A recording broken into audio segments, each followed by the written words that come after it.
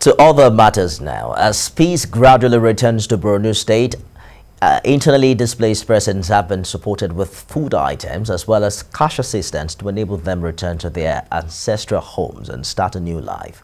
In this report, TVC News' Jesse Tafida sought to find out how the IDPs are faring with this new development.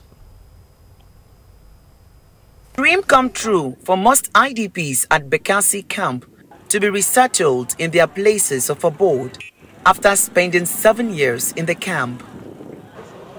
The state government had not too long ago disbursed 500 million naira and some food items to the IDPs as they get set to go back to their places of abode. This is how the camp looks like as the IDPs gather their things to bid farewell to the camp.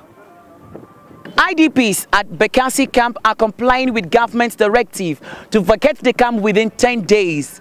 But this not seem to be going that well with some of the IDPs who are having farmlands around the state capital.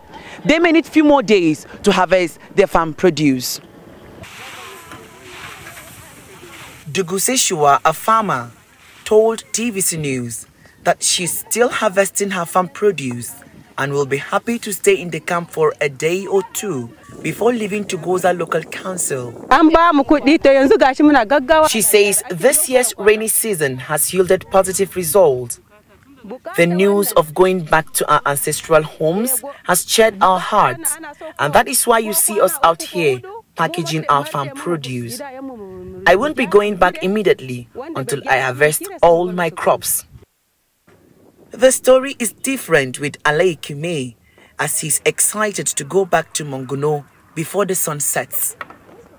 We wait patiently as he dismantles his tent together with his family and loads his property into this vehicle. His wife took her time to do the dishes as she packs them also in the vehicle. From here, straight to Monguno.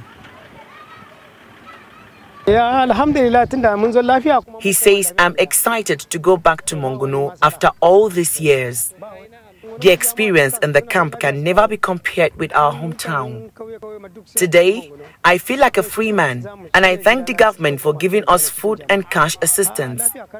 This will help in no small measure as I start a new life with my family. The state government on its part reassures the IDPs that it is safe for them to go back.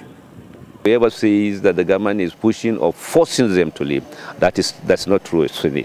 And in fact, for them to go back to their own ancestral home is the better for them.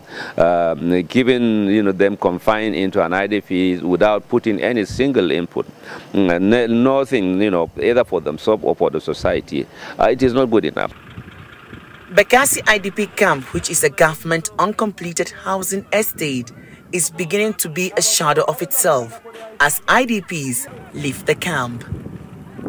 Children of the camp are not being left behind and have also packed their luggage in preparation to bid the camp goodbye. Jesse Tafida, TVC News, Maiduguri.